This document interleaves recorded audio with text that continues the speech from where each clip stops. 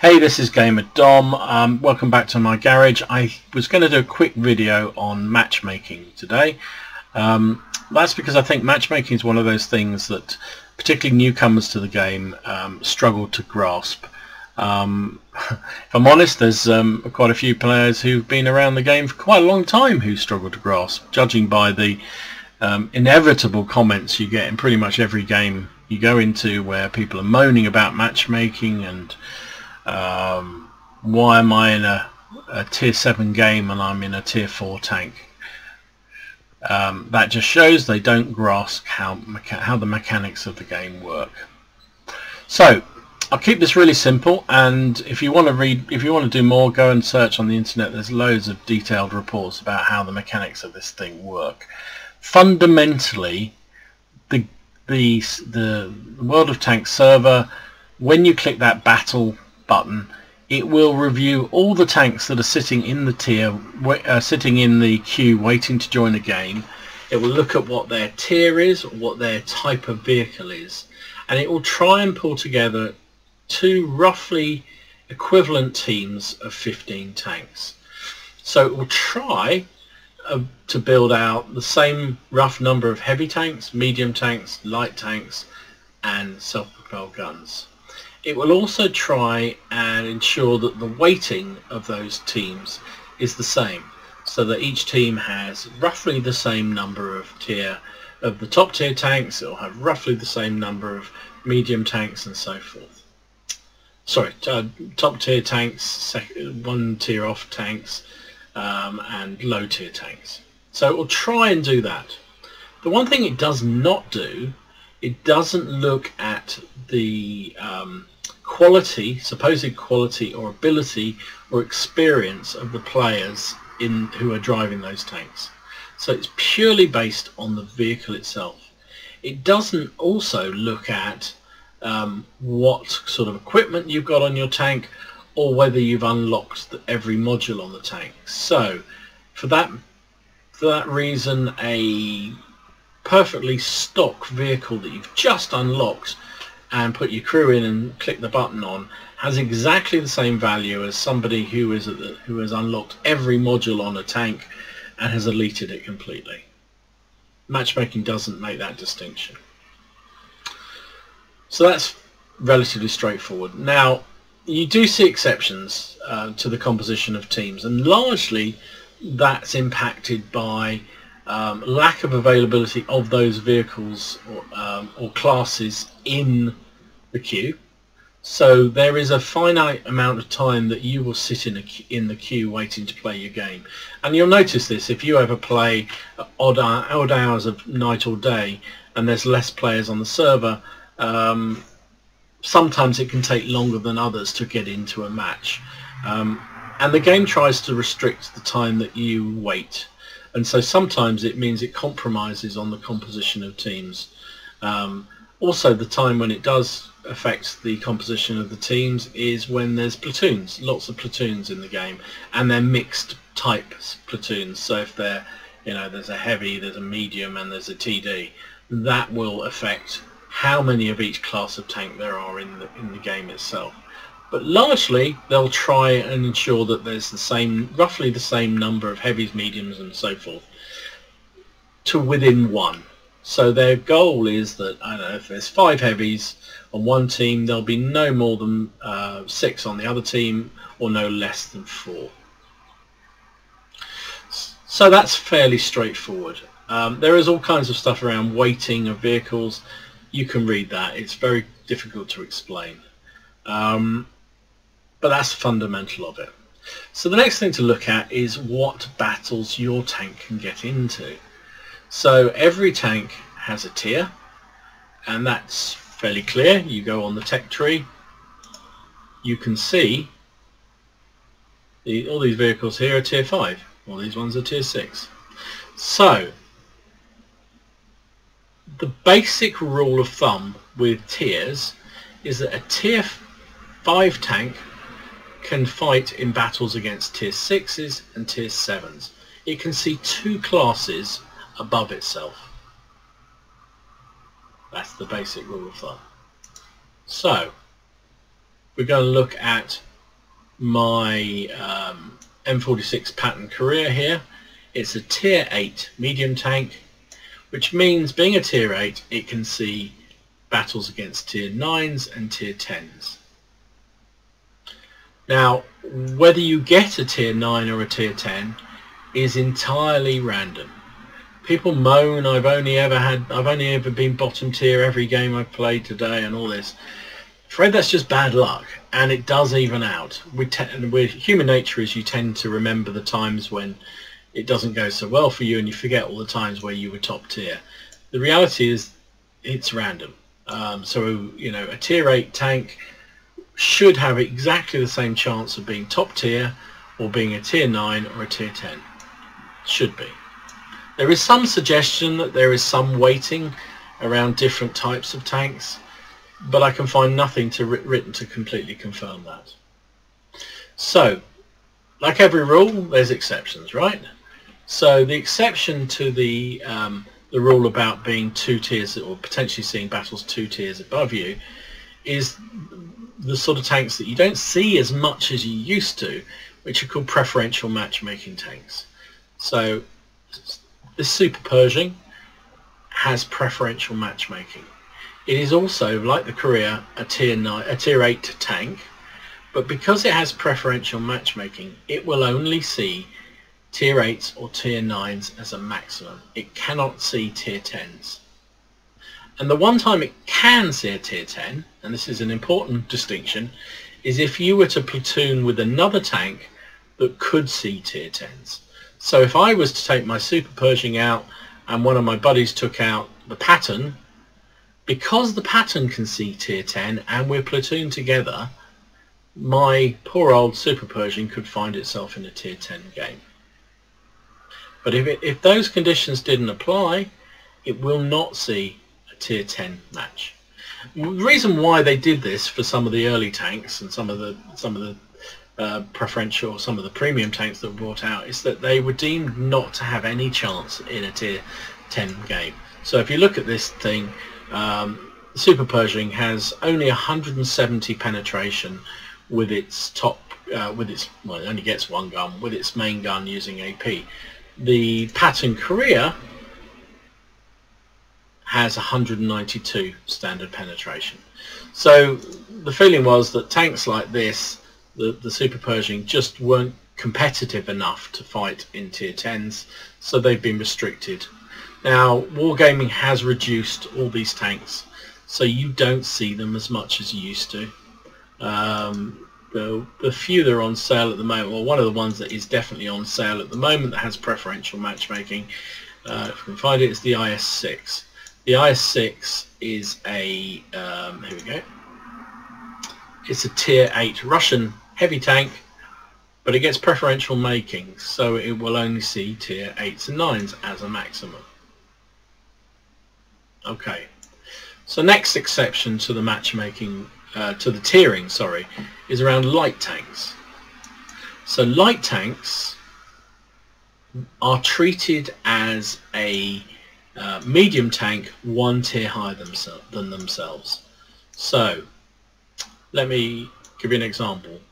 This tier 4 German light tank, the Lux, is treated as a tier 5 medium tank for the purposes of matchmaking, which means it will never see a tier 4 game. It can see a tier 5, 6 or 7 game. Now again, this is one of the things you see most common in a game, somebody driving a light tank, particularly a newer player to the game, and they're moaning the fact that how the hell is my little 20mm cannon, 30mm cannon, going to penetrate a tier 7 tank. But this one's got 95mm of penetration. You know, you're never going to penetrate those sort of tanks. Well, the simple reason is you're not really in the game to do that. The light tank is, as the name, you know, the class of tank that is light is supposed to have a very specialized function, which is to scout and locate the enemy. And that's the role they're expected to play in this game. They are there to spot, to help your team know where the enemy is, and they get credit for that. So if you spot an enemy tank and your side shoot at that tank, you get credits and you get experience. I think it's roughly to half the value of the person who shot. So if they for sake of argument did 200 damage on an enemy tank, it would be as though you'd done 100. So that means as a light tank, if you do a good job of scouting, you don't even have to fire shots, and you will generate experience and credits for you, and also help your team out. So that's why they do this with lights, and it works all the way up to tier 8. So there was the new tier 8 light tank that was brought into the game, the M4190, the Black Dog or Girlfriend, and that is a tier 8 light tank.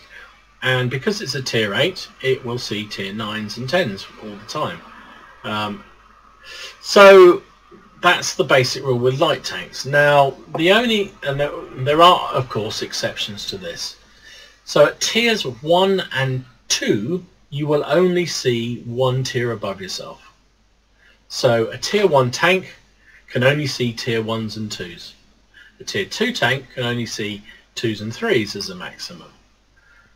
And that's because, again, those tanks are not competitive against tier 3s, 4s and 5s.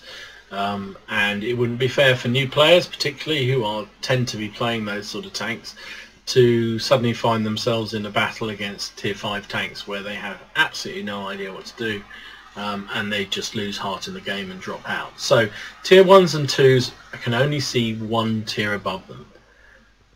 The other exception is a tier 3 game. So tier 3 is treated like every other tier. So a tier 3 will see 2 classes above itself unless it has preferential. So a tier 3 medium will see a tier 4 or tier 5 game as often as it will see a tier 3. The exception is the light tank. So if you have a light tank at tier 3, you will only see one class above yourself. And that's because the distinction at lower tiers between tier 3 lights and tier 3 mediums is fairly mute. It's very difficult to see the difference. Both have very limited armor, both have pretty weak guns. So effectively, a light is just like a medium. So a tier 3 light tank is pretty much the same as a tier 3 medium tank. Certainly is for the purposes of matchmaking. So that's all very clear. So then when you go up to tier 4, where my little Lux here sits, the normal scout light tank rules apply. It is a light tank at tier 4. It can therefore see up to 3 tiers above itself. So yeah, that's something to be very, very clear about. And the biggest challenge, I think, is when you get around the tier 3s and tier 4 tanks, because people don't realise they've come through the so here we go. So there's a Toady. It's a tier 3 light tank, and people have come through playing lower tier tanks and quite happily, and they've been in their light tanks and they haven't realised that it's a light tank because it plays exactly the same as a medium. So but then they platoon up with somebody who's in a tier 4, and suddenly their light tank has to play in tier 5 and 6 games. So just be really careful.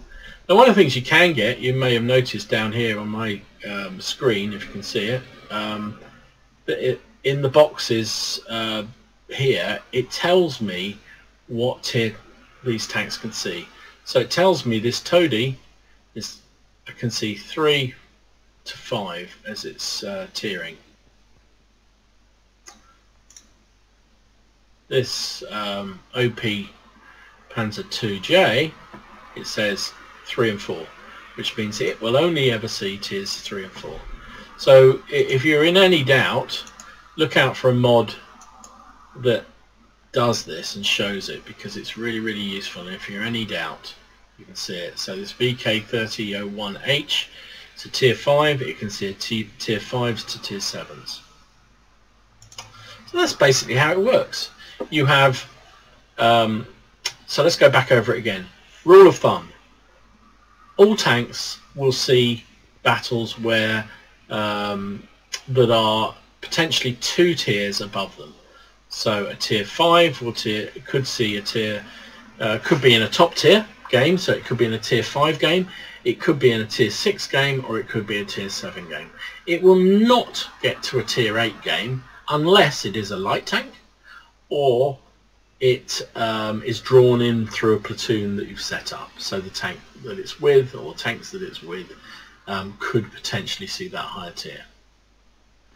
Exceptions, of course, as I mentioned, are light tanks. They will always be treated as a medium tank of a class higher than themselves, and the lower tier tanks, so classes tiers 1 and 2, will only see 1 class above themselves. Tier 3 light tanks will only see 2 classes above themselves, not the normal 3. Clear as mud? I'll try to make that as simple to understand as humanly possible. I would urge you to go and have a look on some of the sort of help files that Wargaming maintain. There is a really interesting and very useful graph that shows this. Let me try and find it for you. I couldn't find the one on Wargaming site, but this is a copy of it. So this very clearly shows you, if you are sitting in a tier 5 medium tank, you can be in a top tier game, so you're a tier 5 tank and you're in tier 5 game, or you could be in a tier 6 or a tier 7. You won't be an 8, 9 or 10 based on, unless you have, you know, a platoon mate that draws you in or some other reason why you're drawn in.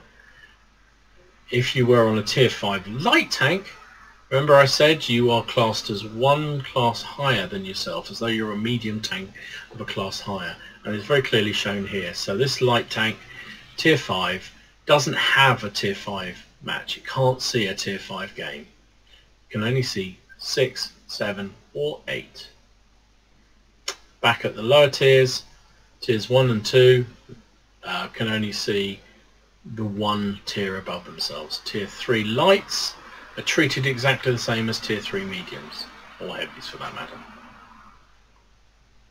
It goes all the way down. So, hope that was helpful to you. Hope it wasn't even more confusing. But hopefully next time when you're playing the game and you're getting frustrated by matchmaking and wondering why your little light tank is fighting in a game that's a much higher tier than you, and you haven't got a hope of penetrating anything, just make sure that if you're doing that, you know, next time don't take a light tank if you can't handle that. If you don't want to do the scouting, if you don't want to do the spotting, don't take a light tank. Go and take a medium. Go and take a TD. So, hope that's helpful. If it is, please consider giving this video a like. If it's not, let me know in the comments. Matchmaking is one of those things that people complain about, one of the most things in the game. People moan about the fact it's you know, somehow rigged or not fair or anything else. Personally, I think I get very frustrated, obviously like everyone else, when I click into my game and I'm bottom tier and every other tank in the game seems to have, you know, the players in the other team seem to be much better than mine. But it is just one of those things, and it does tend to come around in circles. The only thing I would really like them to do in some way, if there's a way of doing it, is around rating players, so you don't get the situation where all the players on the enemy team are so much better than players on your team. And that does seem to happen rather a lot. I'd love it if it was evened out, so you had all the sort of super unicorn players spread out across the 2 teams rather than all being in one team, which often seems to happen from what I can see. But maybe it's just I'm unlucky. So anyway, let me know what you think. This has been Gamer Dom. I hope this has been helpful. Enjoy your games, have fun, but you know, learn about the mechanics of how things work, because it will make life a lot easier. So this is Gamer Dom signing out. See you again soon. Thanks for watching.